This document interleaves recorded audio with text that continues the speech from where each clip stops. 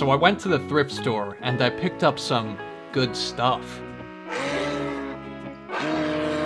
Not Mr. Moosey. I'm saving him for next time. Mostly because I don't know what to do with him yet. I just had to get him though, and I couldn't wait to show him off. He looks so cursed already. I love it. Enough about Mr. Moosey. See you later, Moosey Poops. So yeah, today I'm doing another thrift store makeover. I just don't have it in hand right now because I'm actually done painting it. I'm just filming this intro after. You'll just have to envision it for now, and then in a couple seconds you'll actually see it. Can you picture it? There's some hair on my hand. I was originally going for modern spooky with today's makeover, but I don't really think it fits into that category. It ended up being somewhere in between modern spooky and cartoony. Somewhere in here. I'll surprise you. Surprise. So I picked up this thing. It has some windows painted on, even a fancy looking door. It looks like something you'd see in, I don't know, in the streets of London. That's fancy. It's giving me a very English vibe for some reason. Maybe it's the colors. They look very cold and dreary. I'm about to make this a whole lot more American in a second. We can all move on. It's actually not a house at all. It's a wine holder or milk container? Oh wait, never mind guys. Apparently it holds everything.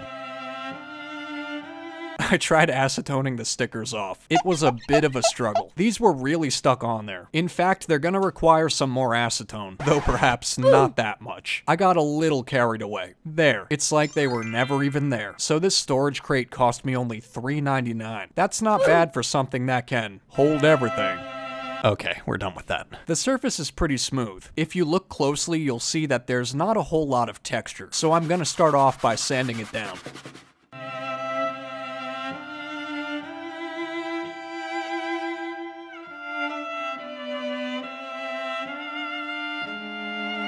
Time to break out the gesso. I layered on a few layers of gesso, but the windows are still kinda peeking through. I think they're slightly raised, maybe stenciled on there or something. Also, this crate is falling apart at the seams. I felt like there wasn't too much I could do to fix that, so I just left it as is. Let's just not focus on that. I tried my best to avoid getting paint on the handle. I didn't tape it up, I'm just trying to work around it. There is some rust on the handle. It's probably pretty old, like most things in England. There is some damage, but overall I'd say it's still in pretty good condition. I'm gessoing the insides. It's hard to reach into here, especially since the dividers aren't removable. I had to angle things just right. Took quite a bit of tactical maneuvering. Painting the very bottom is probably my least favorite part of this whole thing. The insides ended up looking something like this. It's gonna be covered in black anyway, so I'm really hoping that once I paint over this, these raised windows will be less noticeable. I tried to camouflage this crack with white paint, though it's still pretty prominent. I even went over the underbelly, left no stone ungessoed. There's quite a few holes throughout. I think they might be like from a nail gun. I tried filling them in with gesso and I think that did the trick. It worked out pretty well. In fact, it was perfect. Definitely makes them a lot less noticeable. I already think turning this whole thing white is a huge improvement. Looks very farmhouse-esque. Just don't look inside. That's a work in progress.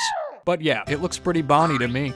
So here it is all primed and everything, finally ready to start painting. I'm not leaving it white. Instead, this whole thing's gonna be purple. Well, mostly purple. There's actually two different shades of purple I used and tried blending them together. I don't know if you can really tell. I don't think it even mattered at the end. I just wanted to add some color and not have this one just be black and white. Black on the inside was definitely a good call though. The paint just layered on a lot quicker. The windows are still there. That's so annoying. They're not going anywhere. I'm just hoping my idea is busy enough that they just kind of get lost in this whole mess. Now that it's painted, it's kind of reminding me of someone. Previously for my thrift store makeovers, I've worked with a lot of stripes, a lot of lines, and today I'm working with swirls, though arguably my last thrift store makeover also involved swirls. My inspiration for this piece is Sniffledorf.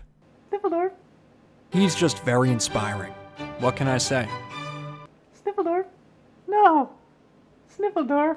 Sniffledorf's a very high-energy kitty. He requires a lot of attention. He likes running round and round and round and round and round all day long, and all night long too, chasing buffalo mice and rainbow snakes and everything in between. Sometimes he runs around and he's not even chasing anything. He'll be huffing and puffing and sit down, but 5 minutes later, he just bounces right back. So much energy. I just really admire that about him. The cat's tail kinda curls into a swirl. I'm going for like a spooky / hypnotic sort of feel with this piece. It does look a bit streaky. I'll definitely be layering up the color later on. I realize the swirls look funky. I didn't make them perfect. I didn't want them to be perfect. They're meant to be like misty, ghostly, perfectly imperfect swirls. At first I added a lot of hills and troughs, but I went back in with some purple to tone the speed bumps down. I'm not going to paint outlines in. It's a ghost. I don't really know if it really needs a harsh black outline, but the more I look at it, the more unfinished it looks, so I decided to add an outline. The background was just looking a little too plain, so I added in some stars.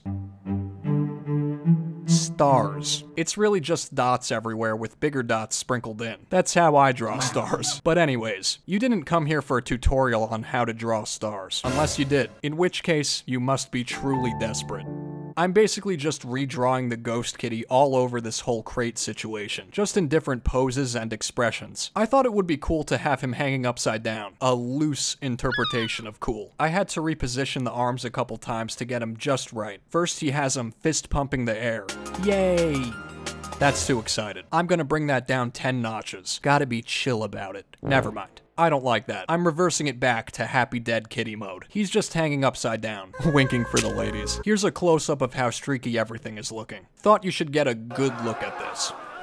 I'm done with the swirls. No more swirls for today. But I couldn't leave things like this. It's looking too empty, so more stars to go around. This time, however, I added 2 Saturns and a meteor to the mix. I just wanted to keep things interesting. Alright, now time for the sides. I'll have to fix that later. I must warn you guys, Ghost Kitty gained a little weight on this side. He's been eating everything, edible or inedible, doesn't matter. He'll just eat it all.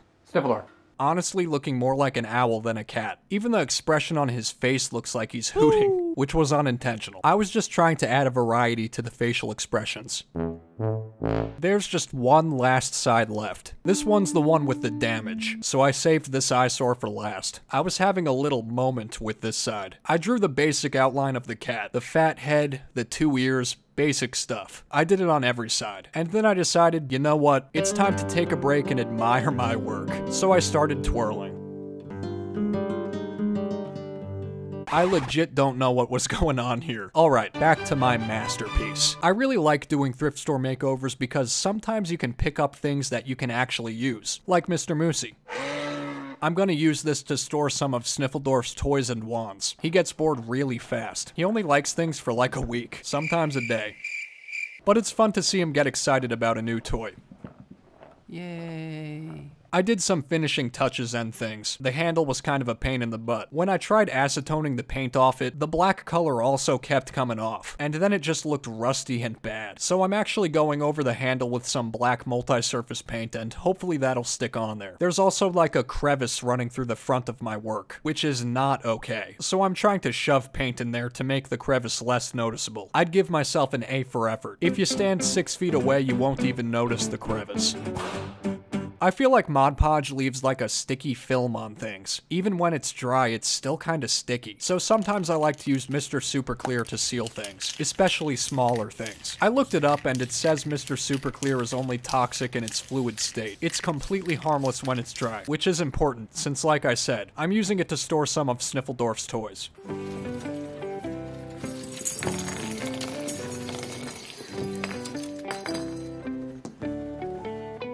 We've got some little crinklies, some pom-poms. He loves pom-poms. Some bell balls, which he's whatever about. I also have a ton of these stuffed animal things. I think they might have catnip in them. I don't know. Sniffledorf doesn't really have a reaction to catnip. At least not yet. Maybe he's just too young for that. I don't know.